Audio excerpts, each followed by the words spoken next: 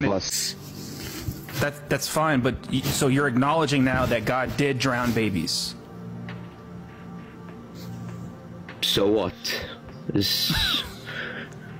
So what, huh? Just fuck them. Just fuck them. They're babies. Let them fucking drown. So what? He is the creator. We are insignificant next to him. Would you ever drown your baby?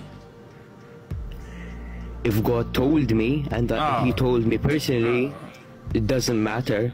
Would you do anything? Would you do anything God commanded you to do? Yes. So would you sexually assault your own child if God commanded you to?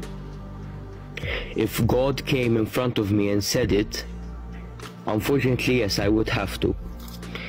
Know how much you say, it's my belief, it's my religion. I believe in Jesus Christ Almighty.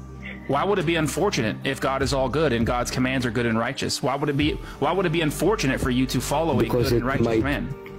Personally, I think it's wrong, but if God sees that in the future it might lead to something good... Why wouldn't you tell God, fuck you, God, I'm not going to sexually assault my child? Because he's my creator, I can't say that. So I asked you, hey, do you acknowledge that God drowned babies? And you said, so what? And now I'm asking you, if God commanded you to sexually assault your child, you would do it, right? And you said, because he's the creator.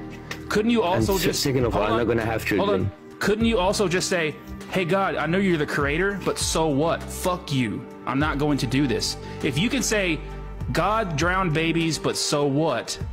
Then you can easily say, even though God is my creator, if he commanded me to sexually assault my child, I would say, fuck you. So what that you're the creator? So what? Right? This has happened before. God tested one of his most faithful followers, where he told him to take his son up to a mountain and sacrifice him. You know what happened before? Alright, we're gonna move on to the next guest because that dude's just fucking disgusting. Yeah, that's sick. That's sick. I really didn't have much else to say after that.